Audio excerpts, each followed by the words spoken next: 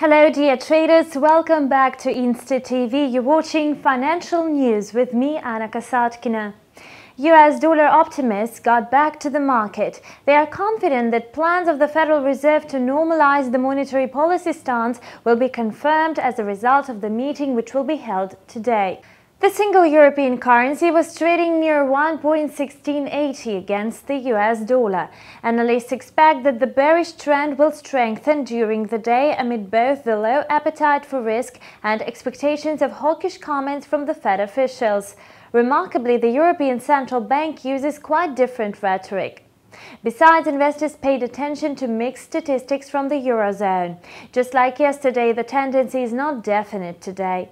The manufacturing PMI reports from Italy, Spain and Germany did not match the forecast, while France provided better than expected results.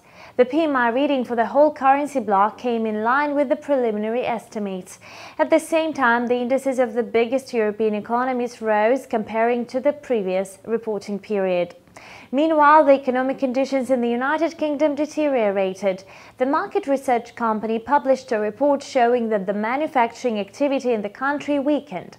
The PMI reading for July declined to 54 points from 54.3 before.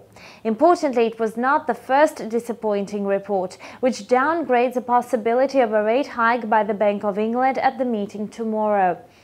The British pound continues to trade sideways, slightly above the level of 1.3100. The quotes are barely moving, which is a sign that pound optimists are still in the market. Experts anticipate that the Bank of England will raise the rate to 0.75% after all.